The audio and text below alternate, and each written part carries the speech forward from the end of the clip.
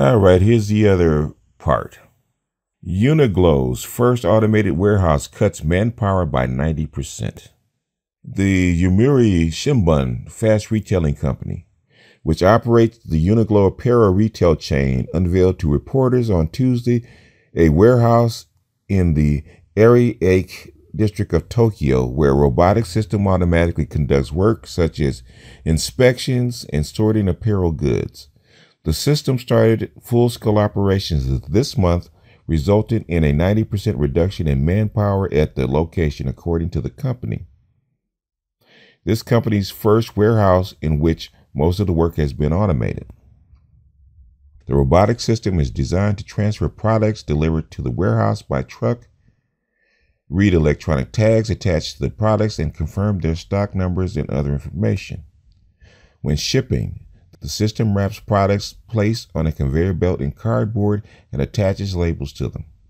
Only a small portion of work at the warehouse needs to be done by employees, the company said. The company developed the automated system by remodeling an existing warehouse in collaboration with Daifuku Company, a leading provider of material handling systems. Automating one warehouse cost about 1 billion yen to 10 billion yen, $9 million to $90 million. Tadashi Yanai, chairman and president of the company, nevertheless said at a press conference, "I want to introduce the system at our warehouses across the world within a few years." Like I said, this is a warehouse that cuts manpower by 90%. And it does it with apparel. Now, we have a lot of people that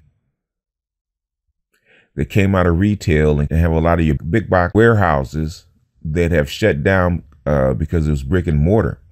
So you have a lot of people flowing into like Walmart warehouses and Amazon warehouses and stuff like that.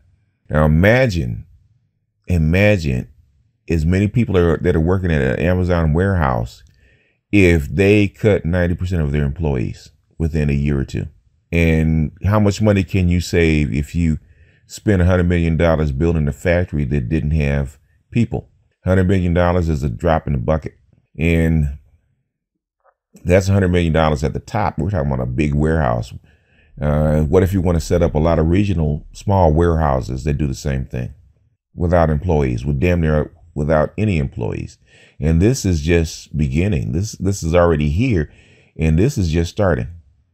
And a lot of your folks that came out of the brick and mortar had to go into warehouses and distribution, because the retail is dying. Retail is online, and the sorting and distribution has been done by people.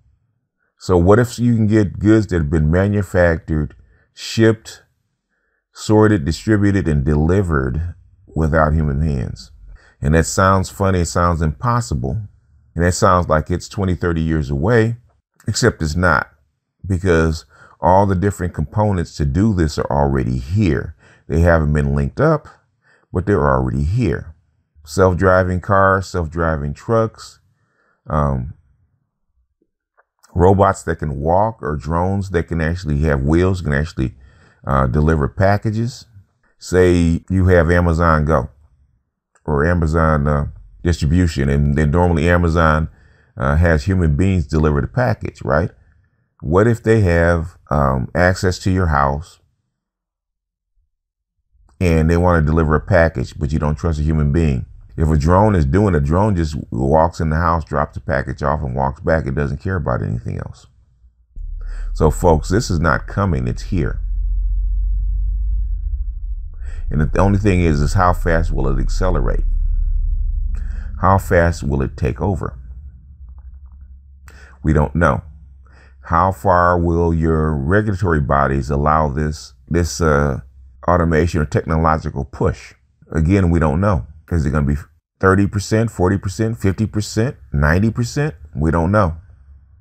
And I don't think anybody does. But it's something that we have to look at. We have to looking at it. We're looking at it. We have to keep an eye on and play it by ear, because at this point we really don't have any choice. 2.5 years ago, I told you that This was coming down the pike, and it's coming down the pike a lot faster than they're letting on.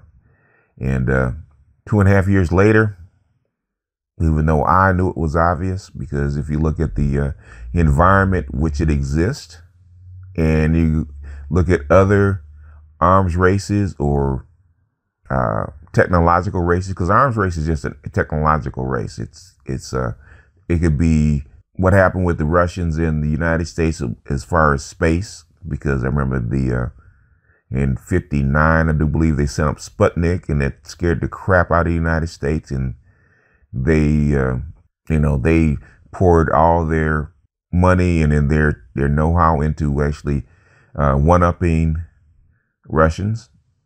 And we got this big advance in technology because of that.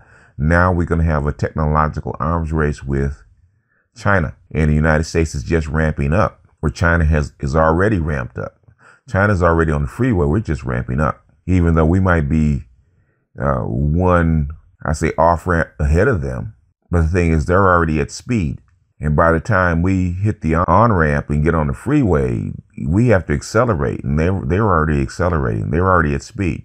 So can we accelerate fast enough to actually catch them? The thing is, we have to accelerate. And what is that going to mean for us? Because Japan is an authoritarian country, whether we like to think whether they're democratic or not. They're actually an authoritarian country. They just did this. If Amazon did this right now, where 90% of the workers weren't in a warehouse, man, that United States would be, you'd have advocates wailing left and right. But in Japan, they say nothing. They're just waiting for it to expand. Prepare, folks. That's all I can say. Prepare, folks. The environment is going to change very, very quickly. And black folks need to be out ahead of this. And what can we do? Nobody knows. Where will it stop next? Nobody knows, because this is going to be like a tornado. It's going to touch down, devastate a section, and then it's going to lift back up and touch down someplace else. It's not going to be a straight line. So I'm going to jump off of here. This is BGS out, and I will see you guys on the next one.